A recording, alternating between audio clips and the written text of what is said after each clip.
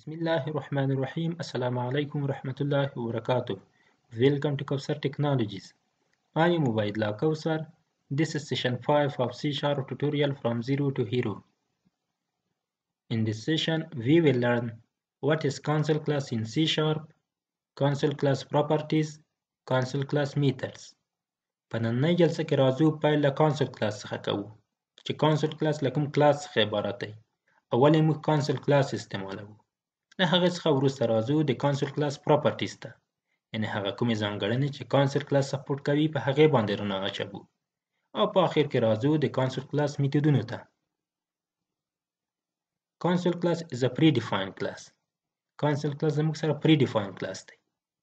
predefined classes هغه classes ته ویل کېږي کوم چې په ژبو کې مخکې له مخکې څخه راغلي وي، یعنې دا built in class دی زموږ سره. یو user defined class دی زموږ سره چې هغه user یې create کوي، خو نوموړی زموږ سره په C# کې مخکې له مخکې څخه راغلی، ځکه دې ته ویل کېږي predefined class. predefined class نه موږ built in class هم ویلی شو. It provides methods and properties for user interface in command line windows. console class په command line windows کې د user interface لپاره built in میتودونه او properties تهیه کوي. یعنې کله چې user وغواړي یو څه input ورکړي کمپیوټر ته یا یو څه output ترلاسه کړي، له نوموړي میتودونو څخه استفاده کوو، ځکه په console class کې د input او همدارنګه د output لپاره built in میتودونه شتون لري. Okay? Note: all the methods and properties in console class static. څومره میتودونه او properties چې په console class کې شتون لري هغه زموږ سره static دي.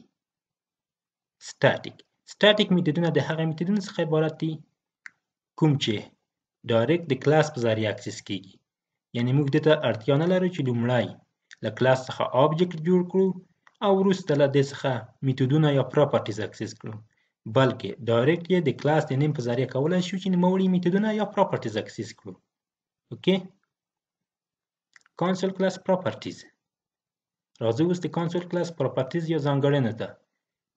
اول راځو title. specify the title of the console application. کله چې وغواړو د console application لپاره title مشخص کړو، له title attribute څخه استفاده کوو یا title properties څخه استفاده کوو. background color. specify the background color of the text. کله چې وغواړو background color د text لپاره مشخص کړو، له background color properties څخه استفاده کوو. او همدارنګه foreground color. کله چې وغواړو د text لپاره foreground color یا هغه د لیکنې color مشخص کړو، نو له foreground color څخه استفاده کوو. اوکې؟ راځو اپلیکیشن ته. په دې ځای کې زموږ سره چې نیم سپیس دی using system نیم سپیس دی، ځکه console class چې دی available دی په system نیم سپیس کې، لومړی هغه موږ import کړی دی. د هغه څخه وروسته راځو کولی شو چې ډایرکټ یې اکسس کړو console dot. اول زموږ سره title دی. کله چې وغواړو د اپلیکیشن لپاره title specify کړو، له title property څخه استفاده کوو. هغې ته کولی شو چې value specify کړو په دې ځای کې. اوکې؟ for example کوثر tech online training. دا زموږ سره د اپلیکیشن ټایټل شو. د هغې نه وروسته راځو بله پراپرټي چې زموږ سره console dot background color ده. هغې لپاره کله چې وغواړو background color د ټکسټ لپاره سپیسیفای کړو، نو له background color پراپرټي څخه استفاده کوو. کوم رنګونه چې زموږ سره دي هغه په console class کې دي. console color. اوکې؟ console color کې دي. دا زموږ سره enum دی. په enum باندې بیا وروسته بیا خبرې کوو. په دې کې زموږ سره مختلف ډول رنګونه دي، کوم یو چې تاسو کولی شئ سلیکټ یې کړئ. for example dark blue زه انتخابوم د background لپاره. له هغه څخه وروسته راځم foreground لپاره زموږ سره پراپرټي ده. کله چې وغواړو د foreground لپاره رنګ مشخص کړو، د هغې لپاره foreground پراپرټي ده، او همدارنګه console color dot white. اوکې؟ راځم یو څه میسج ډسپلی کوم په console windows کې. د هغې لپاره زموږ سره میتود دی په نامه دی write line. په دې بریکټ کې ورته کولی شو چې text specify کړو. for example welcome to کوثر tech online training. اوکې؟ په دې ځای کې ما خپل ټیکس ورته مشخص کړ. د هغه لپاره تر څو نوموړی ریډ کو console dot read line یا read. اوکې راځم اپلیکیشن رن کوم.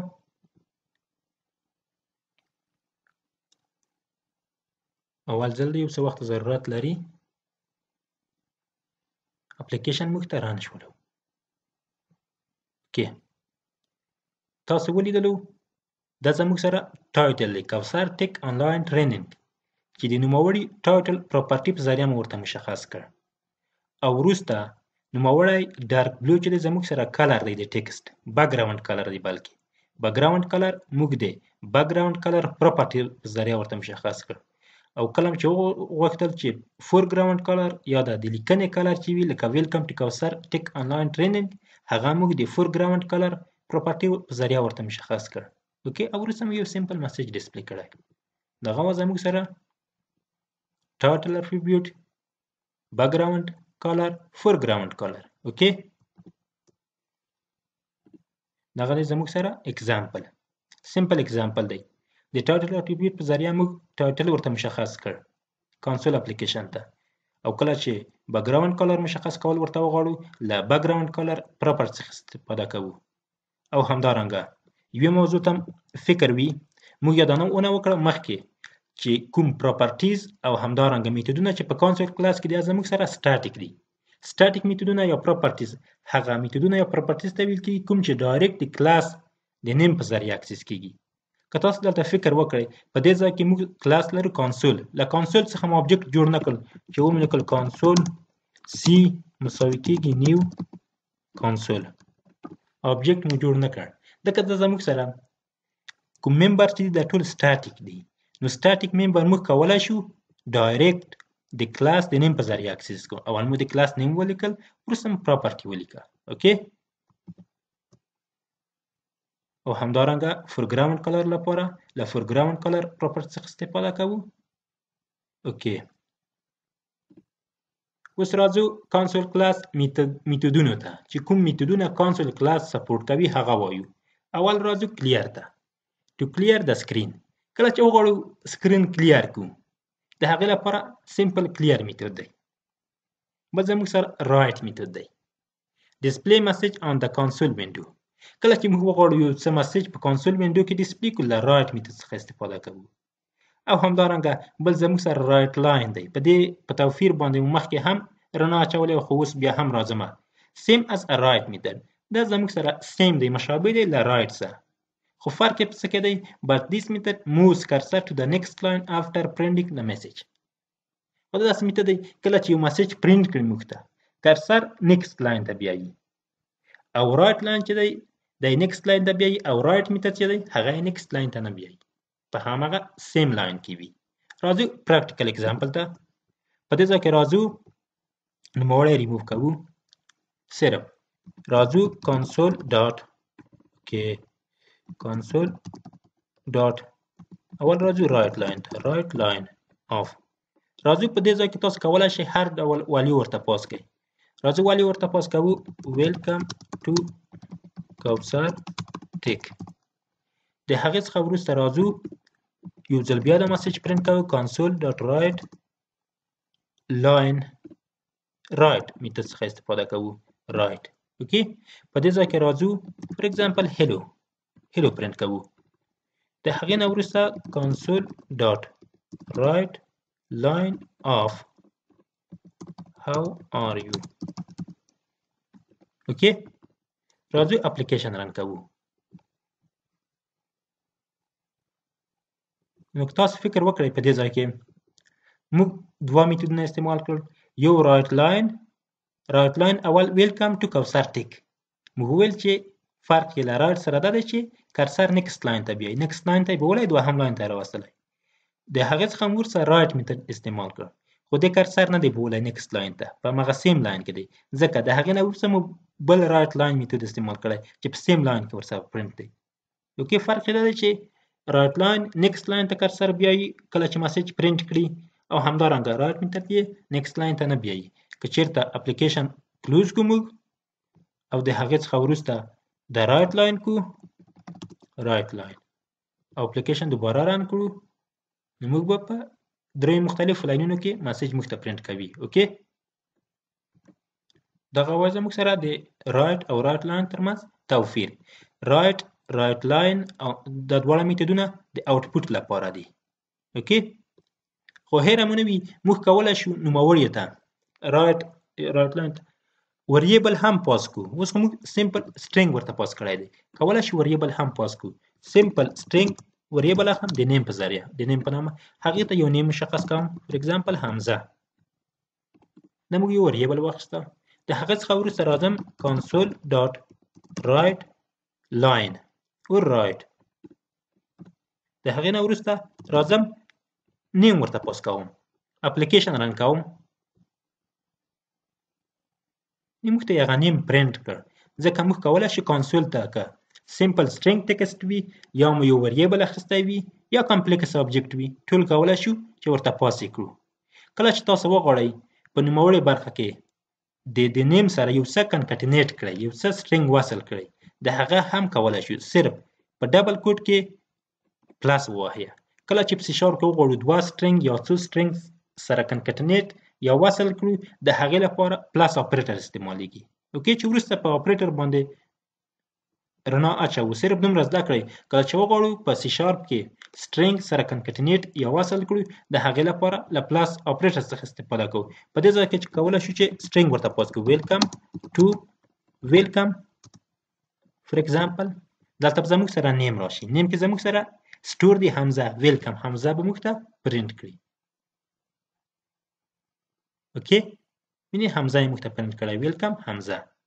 نو کله چې وغواړو وریبل پاس کړو ورته کنسول کلاس ته مشکل نشته، او همدارنګه کله چې وغواړو یو څه سټرینګ سره کنکټینیټ کړو، د نوموړي پلس اپریټر په ذریعه کولی شو چې کنکټینیټ یې کړو. اوکې،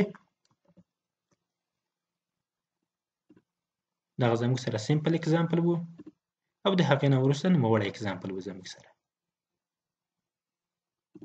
اوس راځو کنسول کلاس میتودونه زموږ سره د ریډ لپاره هم میتودونه وړاندې کوي. ریډ لپاره زموږ سره یو ریډ میتود دی. read single character from the keyboard and return it is ASCII value.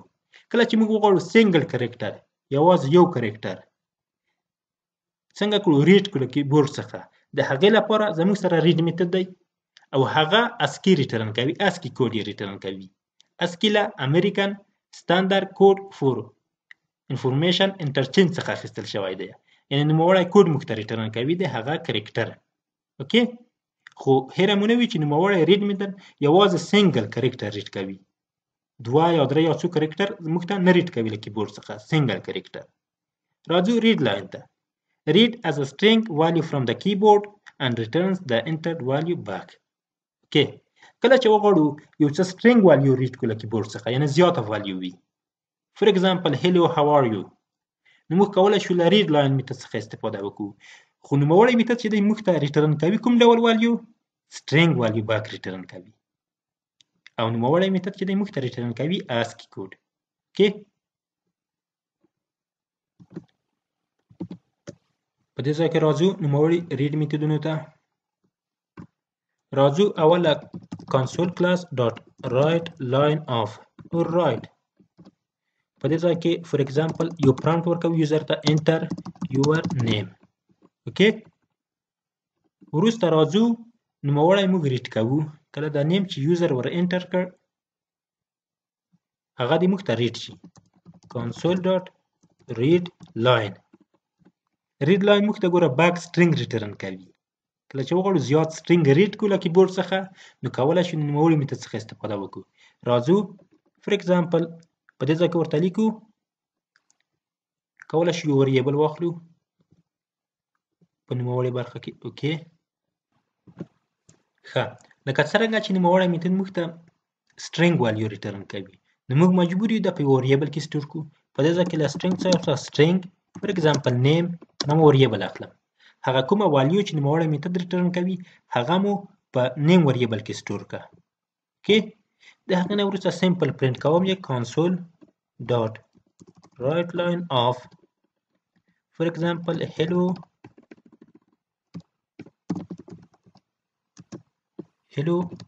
کنکټینیټ کوم ورسره ا نیم وریبل.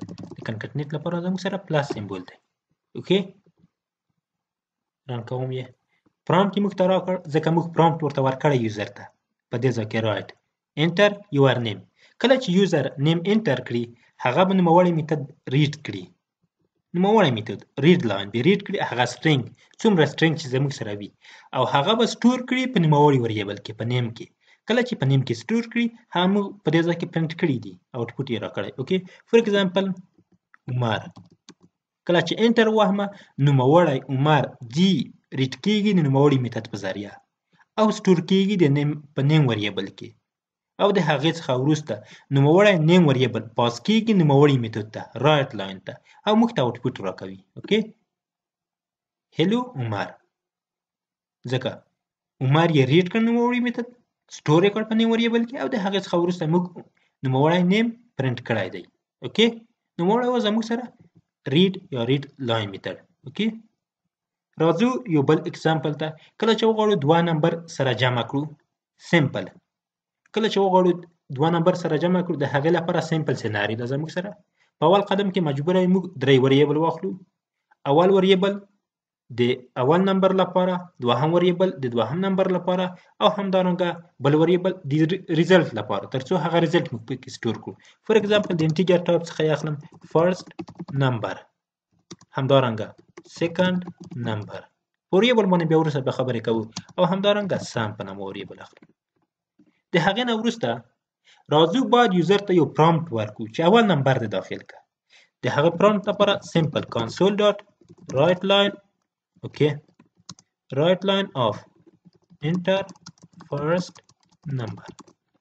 اوکې وروسته راځم نوموړی نمبر چې کله یوزر انټر کړي باید ریډ شي له کیبورډ څخه. له کیبورډ څخه چې ریډ شي د هغې لپاره سمپل کنسول ډاټ ریډ لاین. اوکې ریډ لاین دی زموږ سره. په دې ځای کې زه راځم کله چې نوموړی نمبر ریډ شي هغه به سټور شي په یو وریبل کې. زموږ سره فرست وریبل دی فرست نمبر دی سټور کوم یې. اوکې خو موږ ته یې ایرر راکړ ځکه یې ایرر راکړ نوموړی میتود زموږ سره سټرینګ ریټرن کوي. موږ وریبل کوم اخیسته چې ولې پکې سټور کړی هغه انټیجر دی. راځو دغه سټرینګ ته ترڅو انټیجر موږ ته ریټرن کړي انټیجر ته کنورټ کوو د init ډاټ پارس میتود په ذریعه. په دې میتودونو باندې بیا وروسته بیا خبرې کوو صرف اوس کنورټ کوو. اوکې هغه مو کنورټ کړ انټیجر ته ترڅو د هغې څخه وروسته په دې کې سټور شي. راځو کله چې اول نمبر یوزر داخل کړي باید دوهم نمبر داخل کړي. د هغې لپاره سمپل کنسول ډاټ رایټ لاین اف انټر سیکنډ نمبر. اوکې کله چې سیکنډ نمبر یوزر انټر کړي سیناریو دا ده چې سیکنډ نمبر باید موږ سټور کړو په یو پلیس کې په یو ځای کې. د هغې لپاره زموږ سره سیکنډ نم وریبل دی. اوکې دغه به نم کو ځکه چې صحیح راشي نم. اوکې او دغه به هم نم کو. اوکې راځو نوموړی سټور کوو د ریډ میتود په ذریعه کنسول ډاټ ریډ لاین اف نوموړی هم کنورټ کوو انټیجر ته init ډاټ پارس init of console dot read line. اوکې نوموړی مو هم سټور کړ. د هغې څخه وروسته کله چې نوموړی نمبر موږ سټور کړو باید دواړه نمبر سره جمع کړو. وریبل مو اخیستی د سم په نامه سم مساوي کېږي فرست نمبر جمع سیکنډ نمبر. دا زموږ سره سیکنډ نمبر. لاست سټیپ زموږ سره پاتې هغه سټیپ دی چې ترڅو ریزلټ موږ وښایو سمپل کنسول ډاټ right line of for example the sum is whatever څومره چې یوزر انټر کړي وي د هغې څخه وروسته موږ سم پرنټ کوو. اوکې راځو اپلیکیشن رن کوو.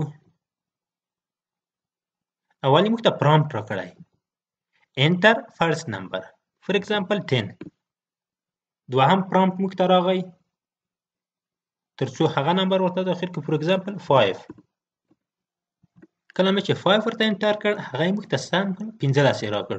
د دې ورک فلو څنګه کار کوي اول چې پرامپټ موږ ته راکړ په دې ډول هغې ته موږ نمبر داخل کړ لاست نمبر د نوموړي میتود په ذریعه ریډ شول. ریډ لاین د کیبورډ څخه یې واخیستل د یوزر څخه انپوټ یې واخیستل.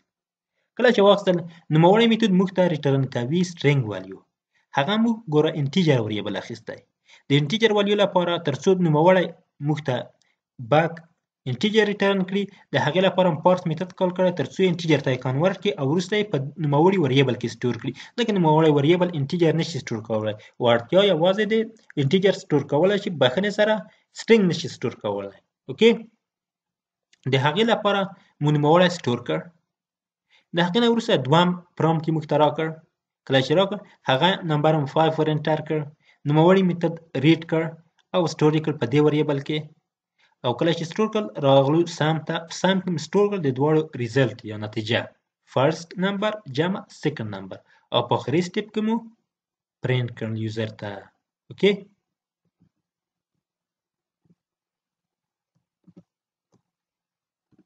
راځو زموږ سره د فرست اگزامپل دی پرامپټ هم یوزر ته ورکړی او د هغه څخه مو وروسته سمپل وریبل اخیستی والیو چې کومه ریډ کړ نوموړي میتود هغه مو په نیم کې سټور کړ وروسته مو پرینټ کړی دی second example دی similar دی okay end of this session thank you